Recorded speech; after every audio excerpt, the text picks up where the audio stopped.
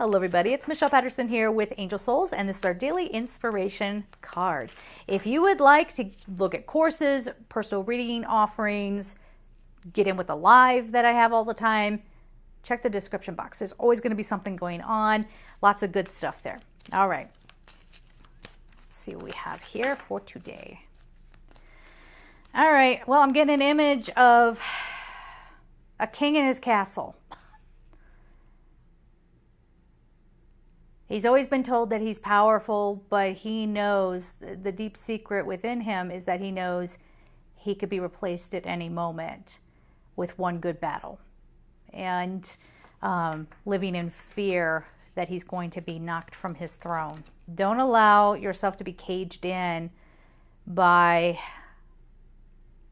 I keep thinking ideas. I keep thinking like, realizing that we've been lied to. Now, and I don't mean that in like a paranoid kind of way or in an angry, resentful kind of way, but just in a, I get a sudden realization, I see what the truth is, and I'm going to back away quietly. I'm going to get myself out of this.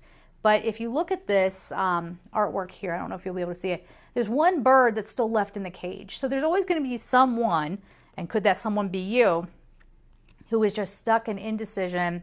You refuse to move forward. You want to bury your head in the sand and pretend like things aren't happening, or to downplay everything so that you don't have to face it. It's definitely that. It says, release yourself from that which holds you back, a need to detox. So a need to wake up. You know, ascension is not just about waking up to all my spiritual gifts and how special I am. No, it's not that. It's waking up to what we've been trained to think. It's waking up and remembering we're the ones that have the power. And when we've been sort of sprinkled with sleeping potion or whatever, however you want to see that, and we've been asleep this entire time, the can I say the rodents? That's terrible, but the rodents have been allowed to play and to take over. And it's time to wake up and take care of it in a peaceful, loving manner, of course. So that's part of what holds us back. And that's why this bird is still stuck in the cage going, yeah, but I've been told that it's so dangerous out there. And it could be, but you'll handle it, okay? You will be able to handle and take care of yourself. So it says, unnecessary worry.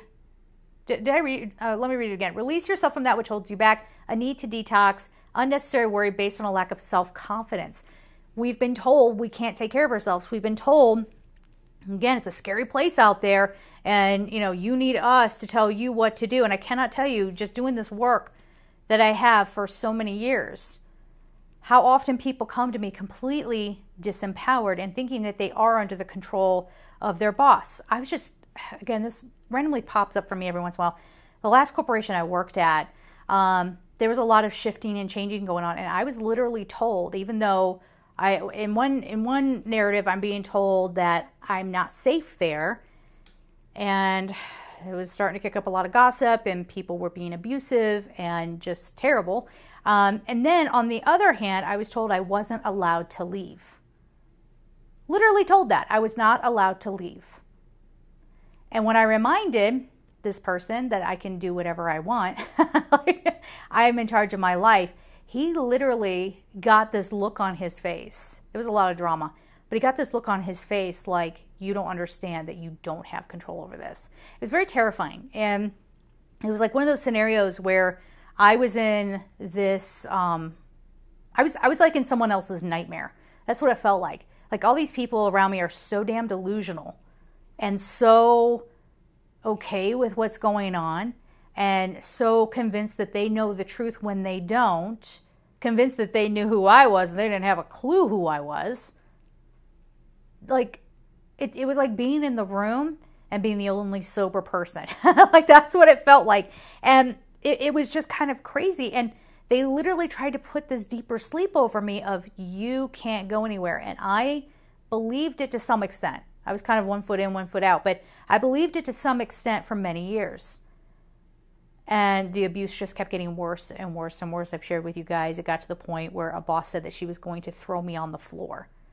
And I was going to wait there outside of a conference room for her until she was ready for me. And basically laughed because she was treating me like a dog. She thought it was funny.